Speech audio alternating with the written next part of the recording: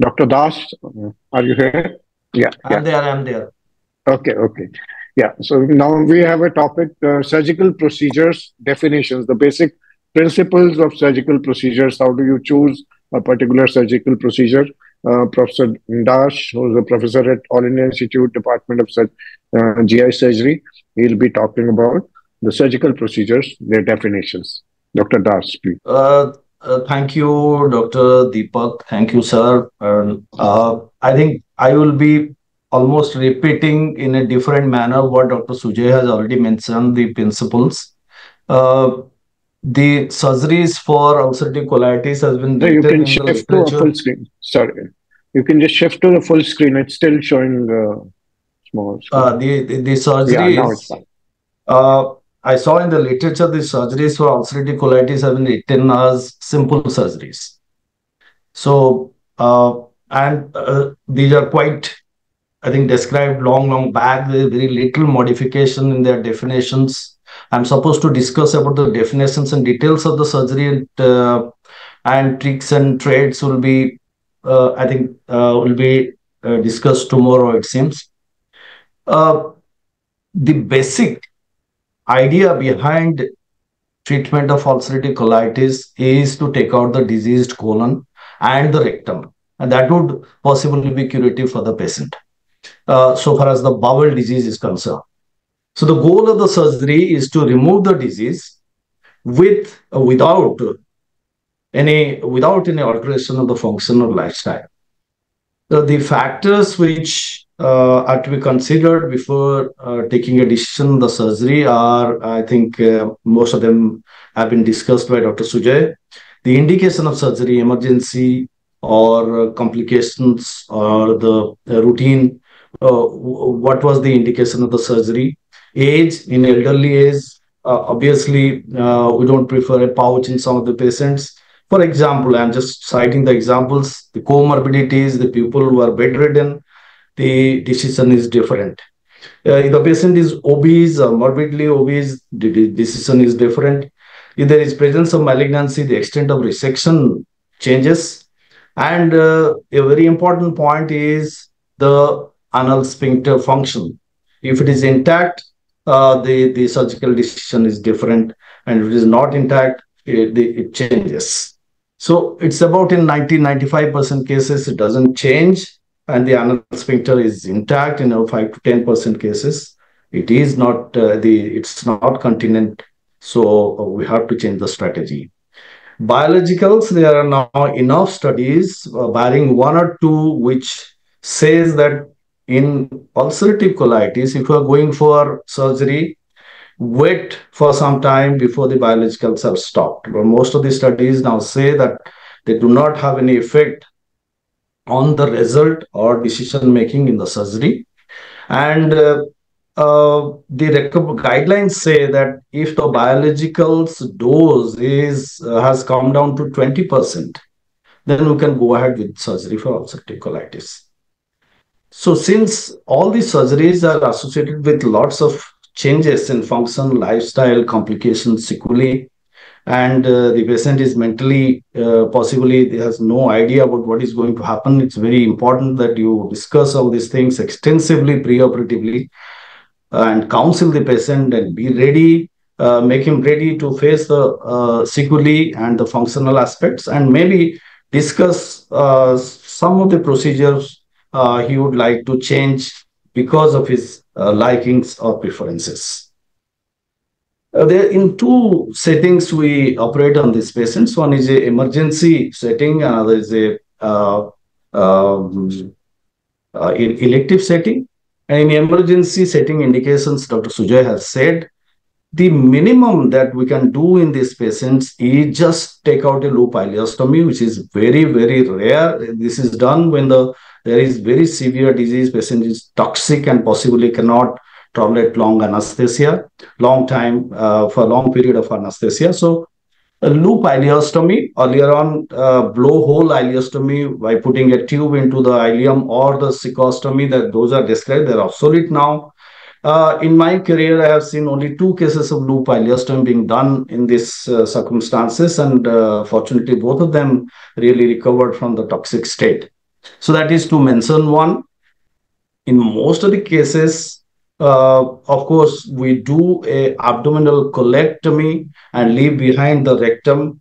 But if the patient is not fit for a restorative procedure, means restoration of the continuity or restoration of the continency, then it is better to, like very elderly person or bedridden person, comorbidities like that, it's better to go ahead with a proctocolectomy, means removal of the colon, removal of the rectum, and do a permanent Brooks ileostomy. The Brooks ileostomy, by definition, is a end ileostomy that has been matured.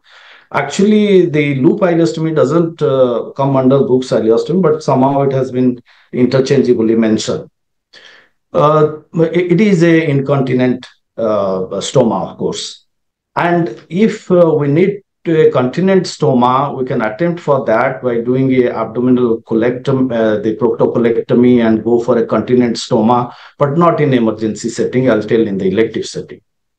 Majority of the cases, about 90 to 95% cases, we go for abdominal colectomy, be it minimally invasive or open.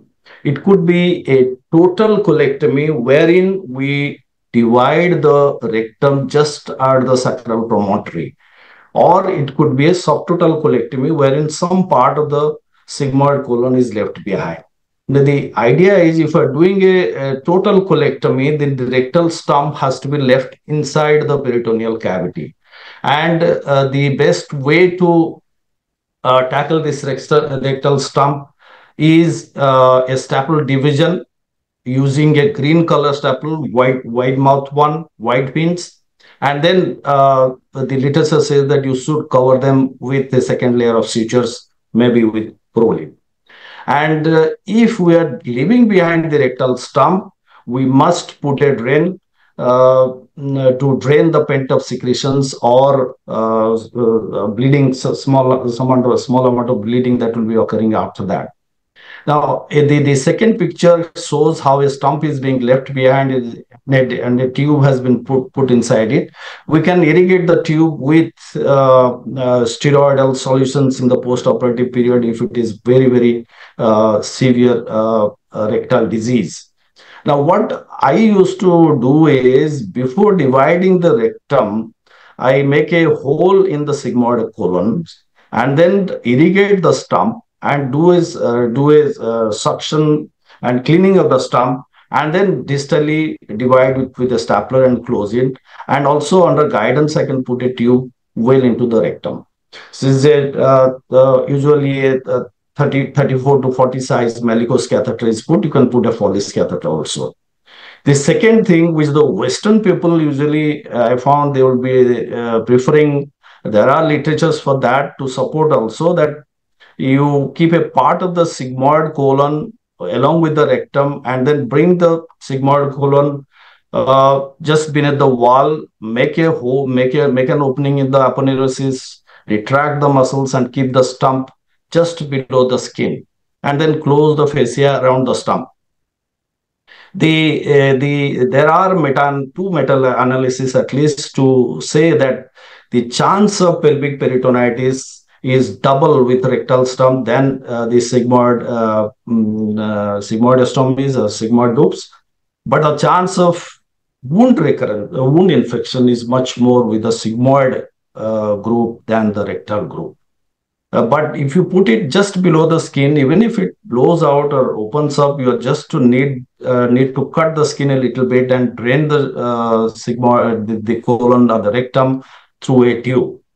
The least thing that is being advocated now, which I was experiencing when I was doing my residency, is to take out the sigmoid colon with like a mucous fistula, either through the lower part of the wound or through one of the sides, and then mature them. But the problem with this is high rate of wound infection, number one. Number two, this goes on discharging mucus like feces, and sometimes they have to put 2 bags, and its quality of life is not good with this. So either these two we can do, and when we will be doing a subtotal colectomy, as Dr. Kapoor said, that we have to do a core colectomy. Now, 5 centimeter of the ileum, terminal ileum, has to be with the colon, because the ileostomy which you are doing, or we are doing the pouch, the idea is to prevent exclude the vacuous ileitis that is occurring into the terminal ileum. This is not a proven fact, but this is what is advocated by many people. So the terminal ileum, and then we stay very close. If we stay inside the arcade, then there is a chance of injury to the colon. We just stay outside the arcade and then go on dividing the vessels. The idea is to keep the mesentery intact during the second procedure, because if you make a pouch, then the mesentery has to be supple and should be able to should be stretchable. So if there will be fibros, then it will be difficult to bring the pouch downwards. And then while we'll be removing the rectum, we have to stay in between the sphincters in an intersphincteric plane, and then with a very small skin incision, we have to complete the surgery.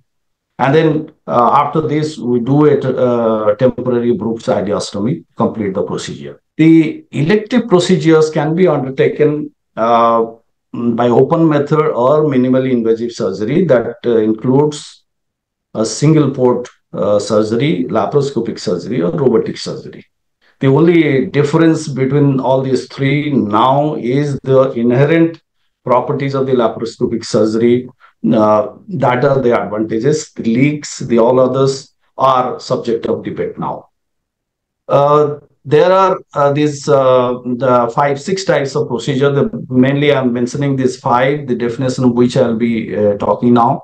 One is removal of the rectum, colon in toto, and do a end ileostomy. One is a proctocolectomy and a continent ileostomy. The earlier one was incontinent. Then there's abdominal colectomy with ileorectal anastomosis. And there is a restorative proctocolectomy. Either you do it in two stages, 3 stages, or modified to second stage. So this is, of course, it's mostly done all throughout the world now, 90 to 95% of cases. And this is a recent technique described since 2019, rather, to do a restorative proctocolectomy and do a pouch anal anastomosis through the transanal route, transanal excision of the rectum, and do a transanal pouch anal anastomosis. Proctocolectomy and end ileostomy I have already described for the emergency procedures. Important steps are the stoma sighting is very important, and avoid autonomic nerves by staying very close to the rectum. We can go through the mesorectum. It will be a little bit bloody, but you can do a proper hemostasis. Better go through the mesorectum and do a intersphincteric dissection with a very small skin excision from outside. And meta-analysis shows that it has the least quality of life score, proctocolectomy and end ileostomy, among the 4 procedures that are described for elective setting. Then if if we can do a continent ileostomy, then we have to do a Cox pouch. I have never done, neither I have seen actually, very honestly. It is difficult to make, and if at all we can make it, then we have to use 45 centimeter of terminal ileum, make 30 centimeter of feet, a reservoir or a pouch, 10 centimeter of nipple. This will be the nipple, and 5 centimeter outlet. And this is a continent pouch. You have to empty it 2 to 4 times a day by putting a tube, and here the external appliance is not needed. It is being practiced by specialized centers. The problem is difficult to make, and there are lots of complications associated, and the revision, there is a very high chance of revising the thing in the post-operative period. The quality of life has been studied. This is definitely better than the incontinent one, And in some study, it has been shown to be better than the ileal pouch anastomosis procedure also. Now, the abdominal colectomy and ileorectal anastomosis can be done in a single stage in a quiescent phase of the ulcerative colitis period. This is done in patients who are unwilling for stoma or pouch, mostly elderly people, and or having severe osteoarthritis, bony problems, and the persons who are having indeterminate colitis. This is a condition where we cannot differentiate between Crohn's and ulcerative colitis, and if we what is recommended is you just do a ileorectal anastomosis, and then see in the post-operative period when the disease calms down, repeat biopsy can may be able to show whether what type of colitis was that. And as Dr. Sujay said, in younger people, younger ladies, where fecundity is a matter of concern, there we can try before their marriage, maybe to do a abdominal colectomy and ileorectal anastomosis for preservation of the nerves. Here, the rectum is transected at the level of the sacral promontory and is never mobilized. Because if you mobilize the rectum at that point of time, next time the pelvis will be frozen, you won't be able to do a pouch. The problems are, of course, high frequency, high risk of sepsis, and there's a definite risk of malignancy in about 5 to 10, 20% of cases. Now, that brings us to the most commonly practiced and popular choice scientifically also, the restorative proctocolectomy. The name restorative proctocolectomy, actually, I couldn't find exactly why it is called that, anyone defining that one, but what I gathered is it restores the continuity of the bowel and it restores the sphincteric function. So it is done in three different ways. The most common and traditional being the 3-stage procedure, and it has its own indications, as Dr. Sujay said. If we are opting that one, then then we have to do a subtotal colectomy and leave behind the rectum at the first step, and in second stage, after 3 months, remove the rectum, and then make a pouch out of 30 centimeter of the terminal ileum and join the pouch to the anus near the dental line, either by hand-sewn method or by staple method. The difference between hand-sewn and staple method is that in hand-sewn, you can do a little bit of mucosectomy and directly, really under vision, join the pouch to the dentate line without any leftover mucosa intervening. But in a staple ileal pouch anal anastomosis, there is a chance that a centimeter ring of mucosa you are leaving behind there, which is prone to cause cophitis or pouchitis. Again, these are not proved. These are all speculations. And then we have to do a temporary loop ileostomy to complete the procedure. And the loop ileostomy is closed after another 3 months. In a traditional 2-stage restorative proctocolectomy, we do a total proctocolectomy and a ileal pouch anastomosis and a temporary loop ileostomy in the first stage. This is where the disease is quiescent and there is no emergency procedure done in this patient. And then after 3 months, we do a ileostomy closure. And there is this recently published articles on modified 2-stage restorative proctocolectomy, wherein the first step is subtotal colectomy and temporary loop ileostomy. And then after 3 months, do a proctectomy, a removal of the rectum with ileal pouch anastomosis and no temporary loop ileostomy. There has been comparative studies between second stage versus modified second stage, and it is said that the quality of life, the leakage rate, all these are better in comparison to the traditional second stage. in adult patients with ulcerative colitis. This is not same in pediatric group of patients. Uh, we can do a ileal pouch distal rectal anastomosis, that is 2 centimeter above the dentate line.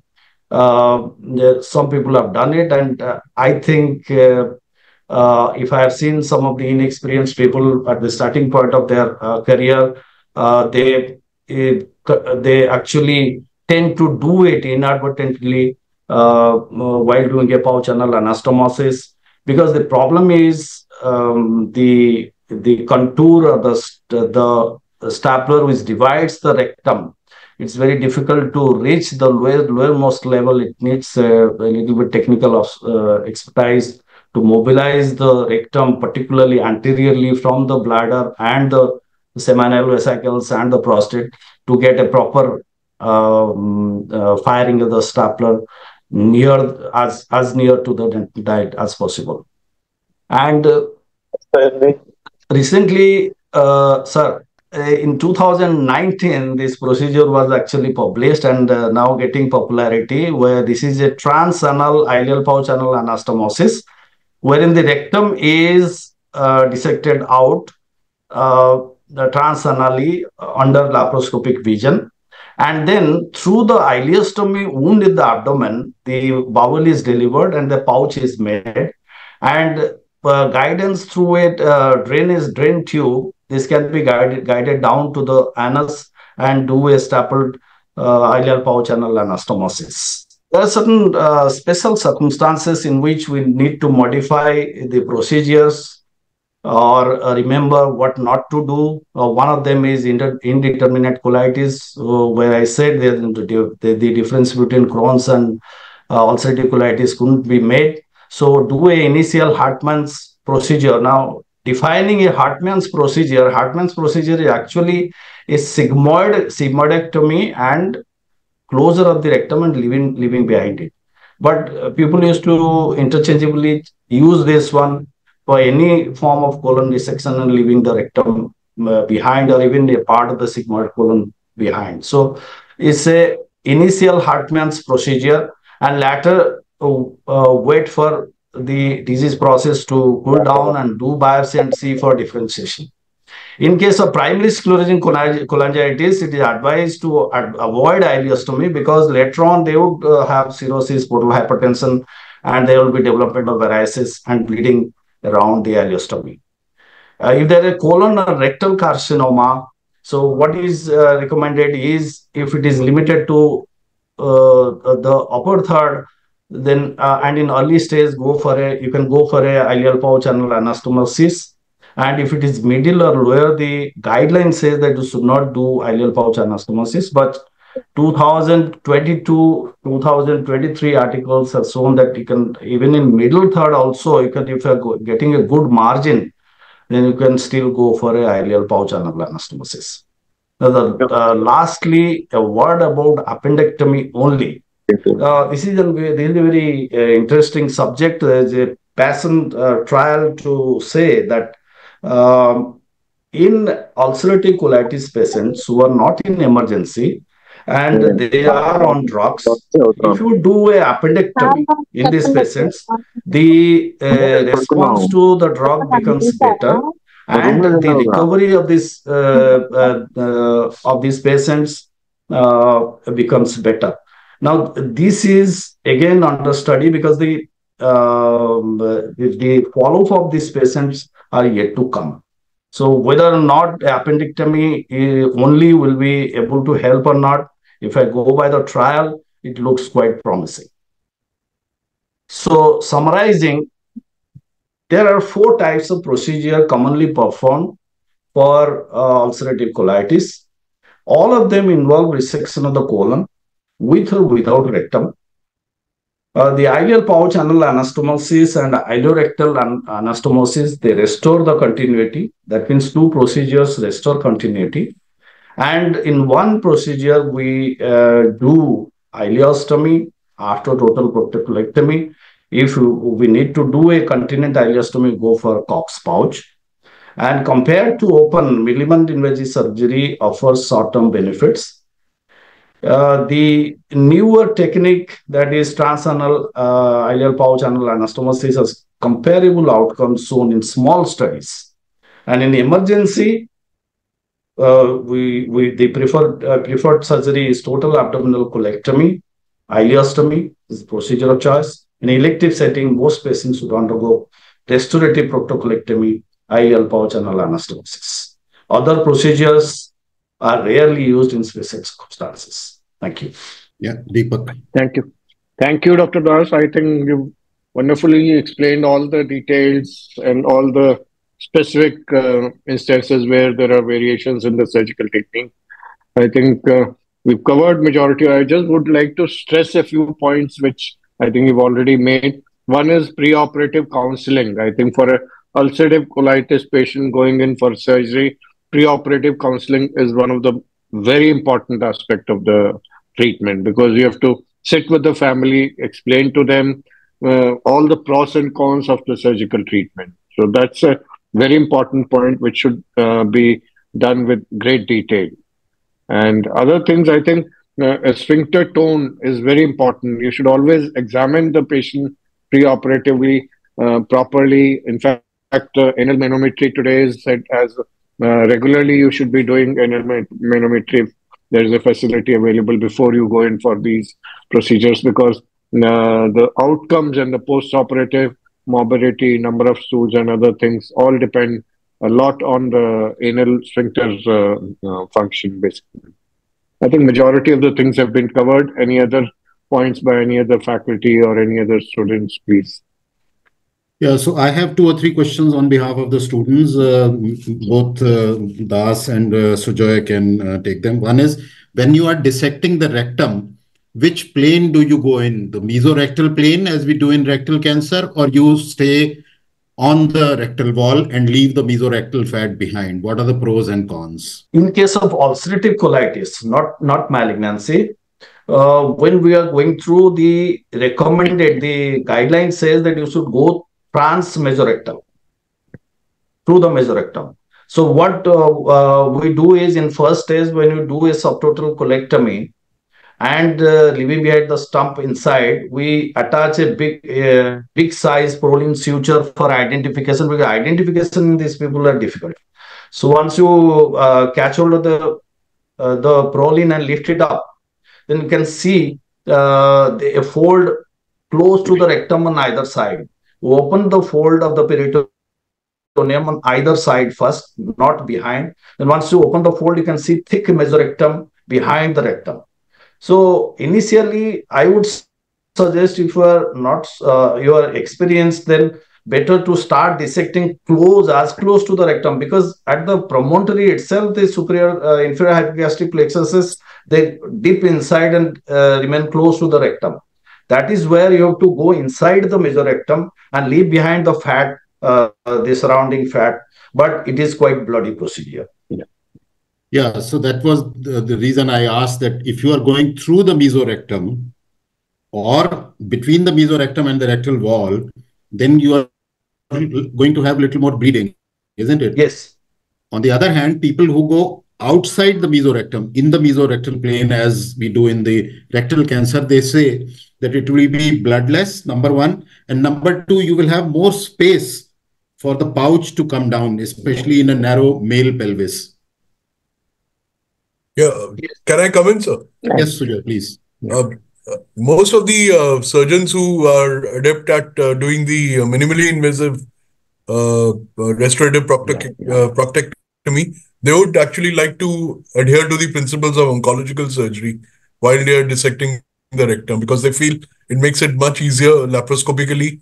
Using the vision is also good, and they are able to see the nerves anyway, so they are going to prevent injuring it. At the same time, use the plane which is relatively bloodless. So that is one difference between how we do it in the open and how the minimally invasive technique has evolved. I agree on that. Actually, the planes are much more easier when you do it with a minimal access technique. And we prefer to go in the same planes which we are used to dissecting while we are doing malignancy surgery. And it is much more neater procedure, because going through the mesorectum is a very bloody procedure, which in open probably you can probably manage, but laparoscopically it may become much more messy. The second, Sir, oh, yeah, please. that is perfectly fine. But in malignancy, we are not so much worried about the nerve injuries. And when you go from the sides, ultimately at one point you have to enter the major rectum to reach the rectal wall before stapling. So if you are technically adept, then you can go through what the literature says. I also go through major rectum, but yes, I have found in some obese patients there is a really thick major rectum, and once you go around, you find very little space. But it has never hindered the pouch to go through and reach the pelvis.